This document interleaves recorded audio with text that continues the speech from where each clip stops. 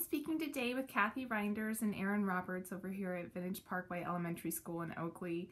Can you share with us a little bit about Fred Lambert and what kind of person he was to your school? Fred was a dedicated, hard worker. Every day he would come in and we would have jobs lined up, ready to go, and he would plow through those jobs every single day of the year, even through the summer and on weekends. He would not stay home. We tried. He was excited to be here with the kids and seeing them and helping them every day, and wouldn't do anything else other than what he was doing.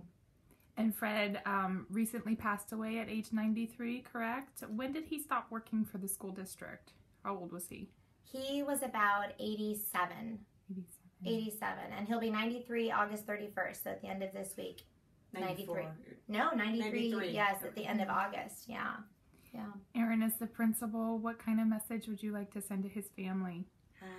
Wow.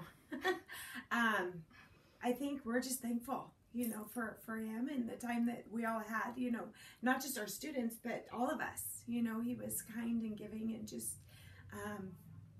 very, very thoughtful and, gave a lot back to everybody. And in return, he gave us that smile and that, quick kind of, wave, and went on and did whatever he had to do.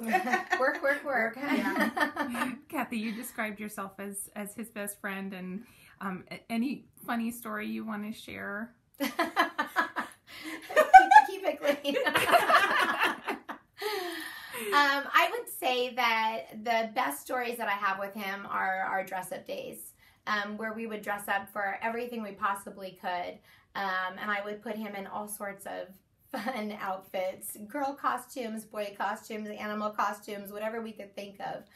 But those were very special. And then our time together in the mornings, just the two of us, every morning for hours, just talking about life and religion and kids and family. It was special. Wonderful. Thank you both so much for sharing. Thank you. Thank you.